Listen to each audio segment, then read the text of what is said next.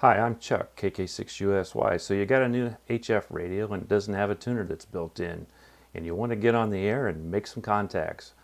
Stick around, I've got an antenna build for you. And stick around till the end and we'll have some future videos that you might be interested in here on KK6USY Ham Radio and Adventure.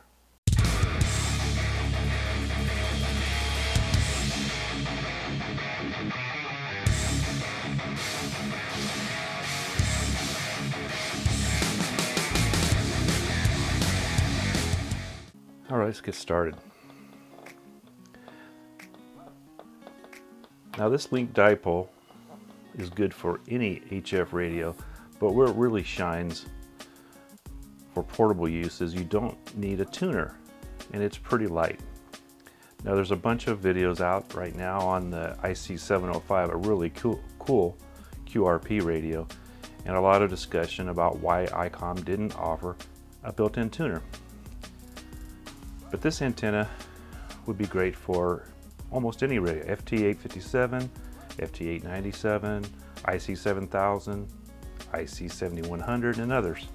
It's also great for something like an IC-7300, FT991A, or a TS480 SAT that do have built-in tuners. Now when I first started making my own antennas, I tried to come up with something nice and heavy-duty center section, like this one that you're looking at right now. The only problem, depending on what the antenna would be hung from, it was on the heavy side and not great for a portable fiberglass mast. I tuned my antenna for 10, 20, and 40 meter bands. You should start by calculating the wire length for 10 meter and then 20 and then finally 40. There are online calculators, or you can divide 468 by the frequency, you want to divide that in half, and that will give you approximate size for each side of the dipole. Cut each side a little long, check it, and lengthen it or shorten it, whichever it needs. Just fold the ends over and tape it for now. You can use an antenna analyzer or an SWR meter.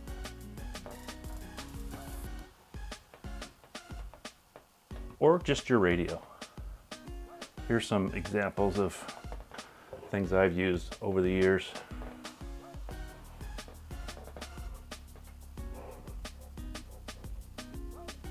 They all work. It's just how fast they work. You can work them sometimes is the only difference. They'll all get the antenna made. If your antenna is too low in the band, the wire is too long. If it's too high in the band, it's too short. But remember, fold, don't cut until you're done. Now I'm not going to build this antenna on this video, but I will show you what I used to build it and what it looks like.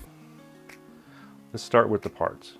This is an 1/8 inch black textured ABS acrylic I got from Amazon, but you could use any strong lightweight type product. I've even used cutting boards. Now here's what I used to hold the antenna together and to connect the bands together.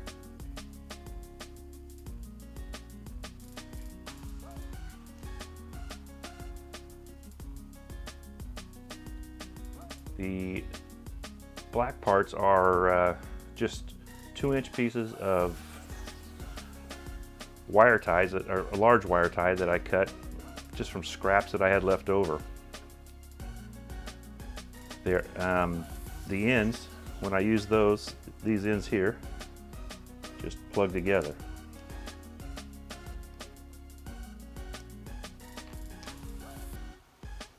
Pretty compact.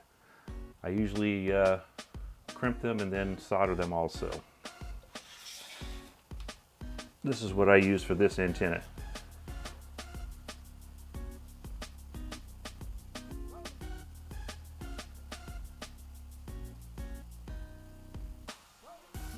You can use any old wire that you have, something you have already. You don't have to go out and buy a wire. I like the silicone jacketed wire.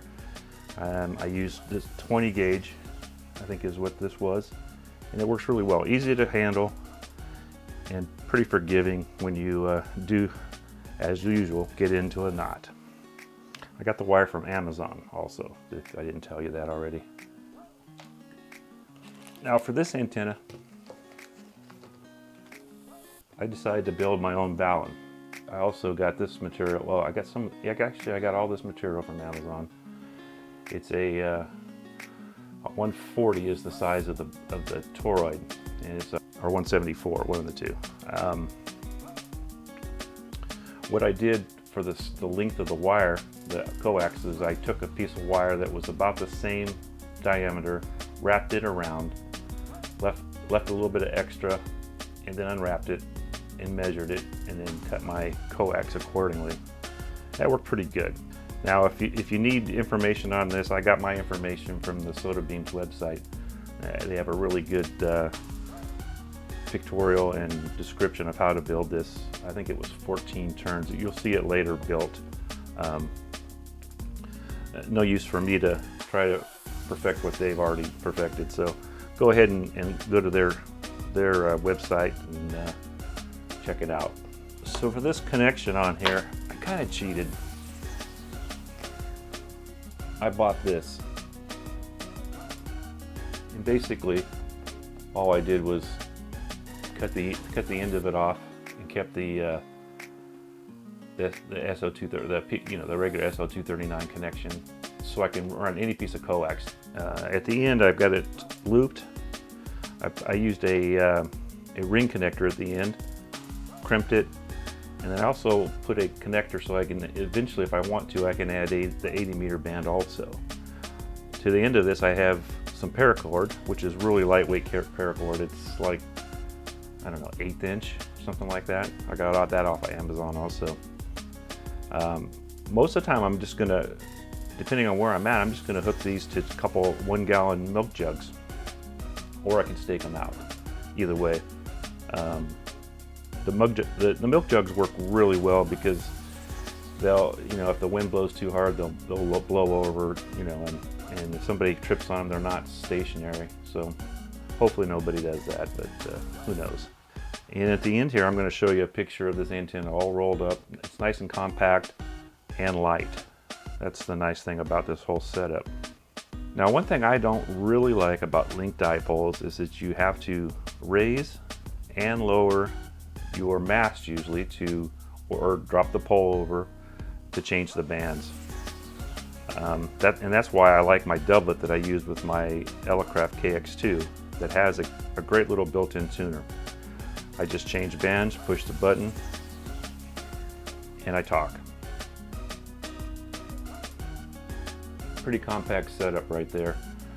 If you don't think doublets work, watch the mini videos of the HRCC Ham Radio Crash Course Mount Pacifico thing, and anybody sitting on the big rock was using this antenna to finish their contacts. It works really well, but you got to have a tuner. You can have an internal or an external tuner, but it needs to be a good tuner, not what comes in your